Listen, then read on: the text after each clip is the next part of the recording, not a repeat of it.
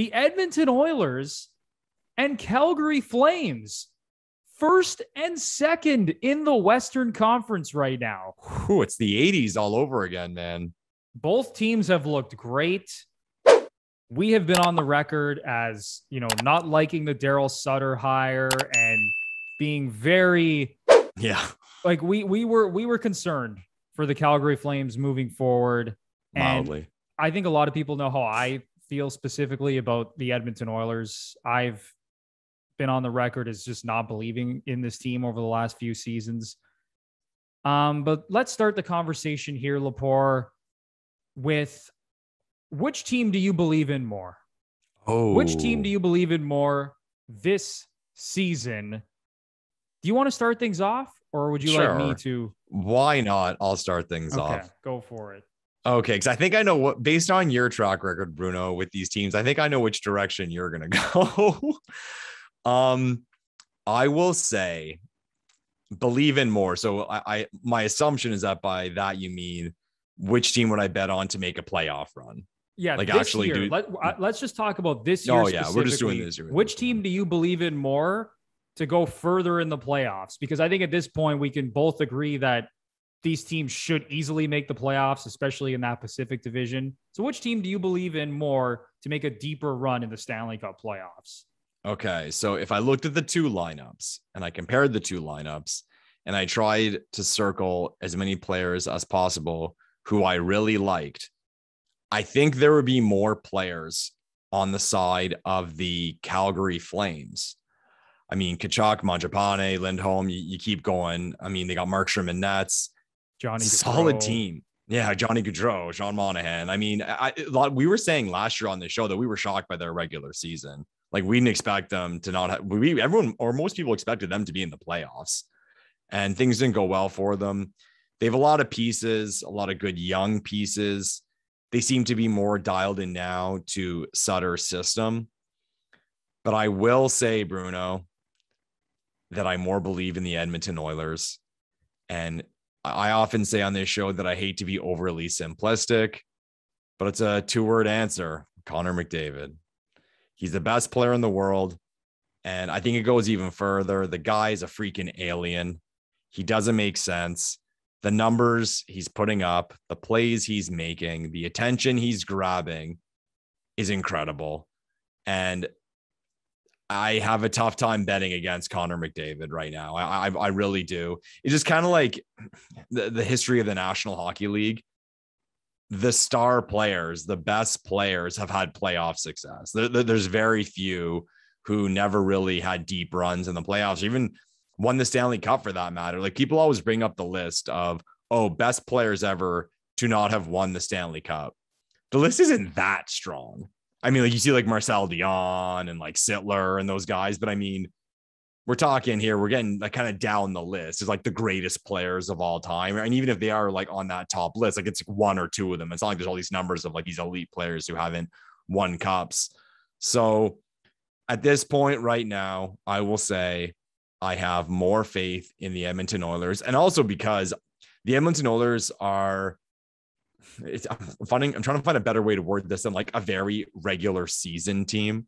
So I think in a weak Western Conference, and it is a really weak Western Conference, I think they're going to beat up on a lot of teams and they're going to put together a heck of a record. I mean, they have so far anyway, and there's no reason to think it shouldn't keep going. Maybe not at the pace it currently is, but I think it'll keep going.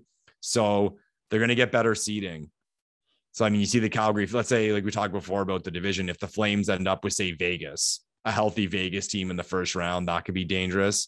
Whereas if the Oilers, they could be the top team in the Western Conference, maybe, like, who do they get? So long story short, I have more faith in the Edmonton Oilers than the Calgary Flames. That's totally fair, Lepore. And I do agree with you when it comes to Connor McDavid and even Leon Draisaitl. They're cyborgs at this point. It is absolutely absurd. McDavid and Draisaitl are both on pace for over 180 points. Yeah, I saw that. Just like process Step that back for a second. Yeah. They're on pace for 180 plus points each. I haven't checked the era adjusted seasons, But I would believe that these are probably they're on pace to have two of the greatest era adjusted seasons in NHL history. It's gotta be. And last year, seeing McDavid put up 104 points in 56 games, like that was outrageous. But he's been even better this season. How is that even possible? And Draisaitl, same thing. They are just ridiculous. But I still have concerns when it comes to the Edmonton Oilers. And number one is I still don't think they're that good defensively. And just looking at some of the numbers right now, rank 28th in the National Hockey League in shots against per game. They are giving up 33.9 shots per game. You go look at their Corsi numbers. So Corsi for percentage, which basically shows the percentage of shot attempts a team is getting per game. Right now, the Minnesota Wild are number one in the league at 55%. Calgary's number two at just under 55%.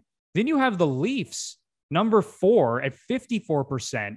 The Edmonton Oilers are 16th in the NHL, controlling just 50% of the shot attempts. So they're still giving up shots. They're giving up scoring chances. As good as McDavid and Draisaitl have been, I still think that there have been issues with this team, specifically in keeping action out of their own end and not getting into track meets and things like that. And then you look at their power play, Lepore. It doesn't even make sense right now.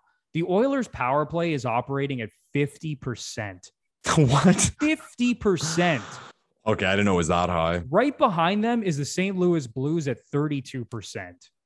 Okay. So like that obviously isn't going to continue. So as good as those guys have been, and I think Edmonton is going to just steamroll their way into the playoffs, I still need to see it because I saw this last season where this team was incredible offensively. McDavid had one of the greatest era adjusted seasons of all time, and they got swept in the first round against the Winnipeg Jets. And it's kind of like the Leafs, right? As good as the Leafs are in the regular season, I still need to see them win a playoff series. I don't care if Matthews and Marner both get 110 points and Matthews scores 60 goals. Sure, it's great. And Leafs Nation is going to love that. But until they actually prove that they can win a playoff series, none of it matters. And I view the Edmonton Oilers in the same light. Now, switching things over to the Calgary Flames and why I believe in them more, I love how they've essentially really bought into this Daryl Sutter system. We all know Daryl Sutter, one of the best defensive-minded coaches in the league. We've seen him do this in multiple stops. I'm on the record as someone who thought that he wouldn't be able to turn it around in Calgary, but this team looks good right now. Just looking at the numbers, right now, Calgary defensively, second in the league, allowing just 2 goals a game. So that's very Daryl Sutter-like. But offensively, they've also been really good. 5th in the league in goals per game. The power play, Calgary, tied for 6th in the league at over 26%. The penalty kill has also been good. Top 8 in the league. Their possession numbers, as I alluded to, looking at their Corsi numbers, Calgary, 2nd in the league, controlling 54% of the shot attempts per game. Or just overall for that matter. I like everything I'm seeing. Jacob Markstrom has been excellent. I just think this team across the board is a better all-around team than the Edmonton Oilers, and I think they're more built to win in the playoffs than the Edmonton Oilers are, as good as Draisaitl and McDavid have been. And those guys, they can essentially carry a house league team to the playoffs at this point. But that is why I believe in the Calgary Flames, because they've been great defensively. Offensively, they're getting contributions throughout the lineup.